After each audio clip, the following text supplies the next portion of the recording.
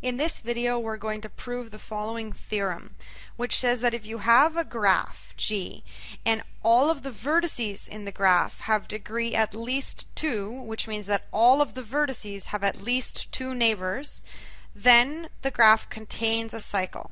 And when we say the graph contains something, we mean that this something exists as a subgraph in the graph G. So first of all, I just want to point out that we actually didn't specify whether or not G was a simple graph. And even though usually I want G to be a simple graph, I think it's very nice to just point out if G is not simple, what happens? Well, then either we have a loop,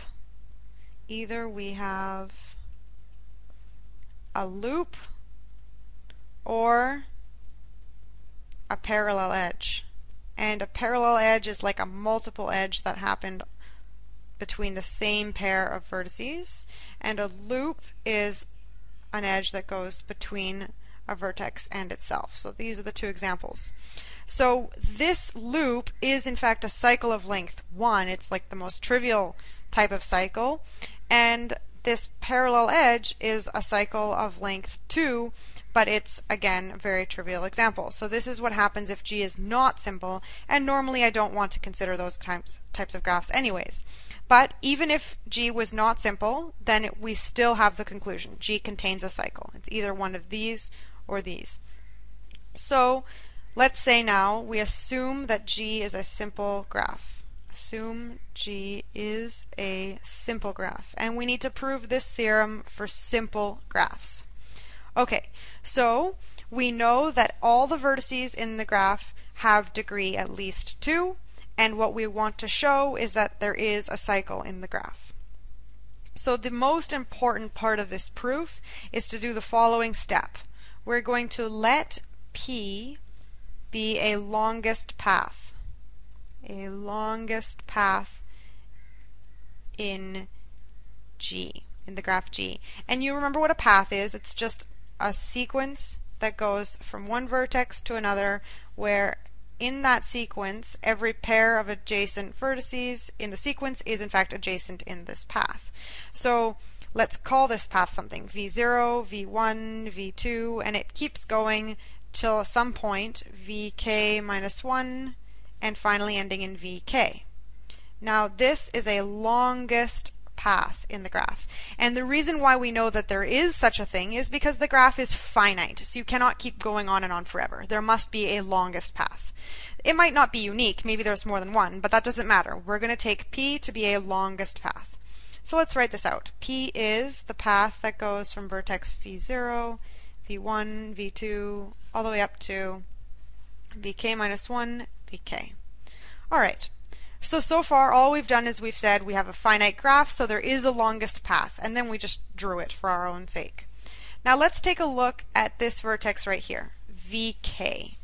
We know from the hypothesis of the theorem that every vertex has degree at least 2.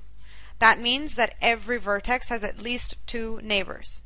So we know that there must be some other neighbor other than Vk minus 1 when you look at this vertex Vk. There must be some other vertex V that is adjacent to Vk. So since the degree of Vk, in fact all the vertices have degree at least 2, but since this has degree at least 2, there is a vertex V which is in the graph, so that V is not the other neighbor, not Vk minus 1, some new vertex V that is adjacent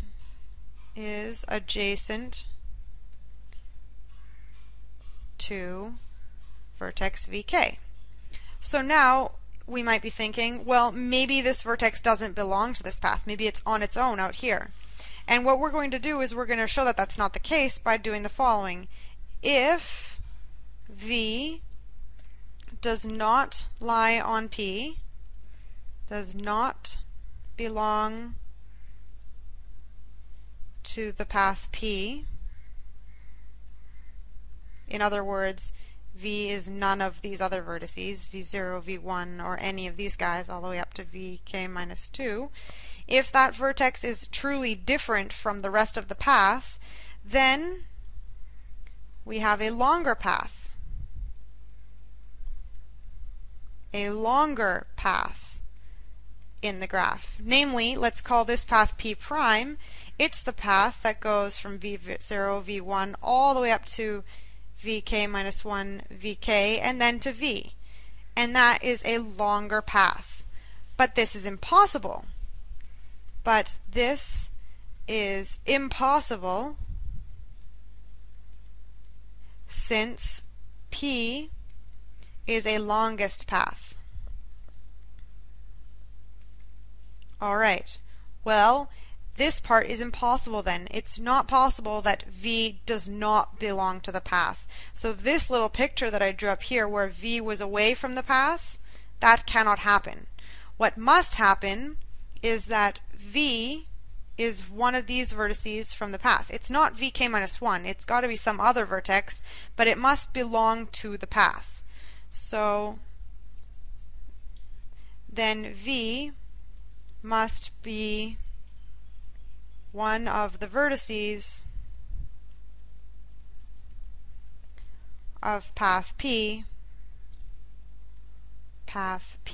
but of course other than Vk minus 1, other than Vk minus 1. So V must equal Vi for some I where 0 could be less than or equal to I less than or equal to k minus 2. So that's what we've got up here. For some Vi, that's where the vertex V actually lies. So this is where the edge is. Well, what's just happened? Let's look carefully. Isn't there a cycle? We have this path that goes from Vi all the way through to Vk, and then we know this is an edge. Remember, this was the case that was impossible. So we've just seen that there is a cycle, and let's write that part down. So then this is the cycle. It goes from Vi to Vi plus 1, and you keep going until you get to Vk minus 1 and then Vk. And don't forget that this notation means Vk is also adjacent to Vi. And that is a cycle in the graph. So we've just done exactly what we set out to do. As long as the degree of every vertex in the graph is at least 2, then there is a cycle in that graph.